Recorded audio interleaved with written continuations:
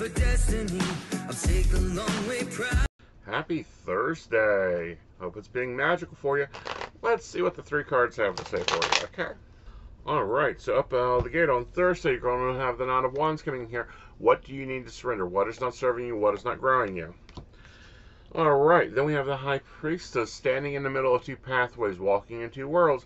Are you kind of stuck there, or are you keeping those secrets easily? It's too much stress, remember. Pull back, go into yourself.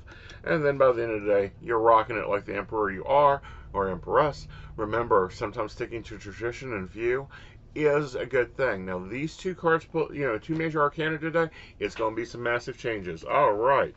So, our angel energy for today is Francine. Francine works with the law of attraction. She asks you, what do you want?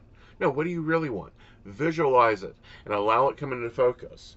All right. Our ascended master of your energy for today is find the blessing in your current situation. Sometimes we have to make the best out of what we got. It may not be what we want, but it'll be all right.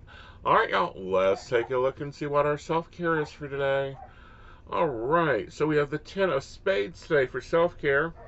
And as we see, the owl is sitting there watching TV. It says, take a break. Watch TV, read a book.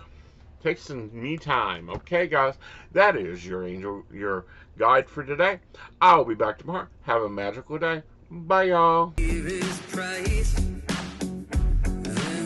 Shortcuts here for destiny. I'll take the long way proud.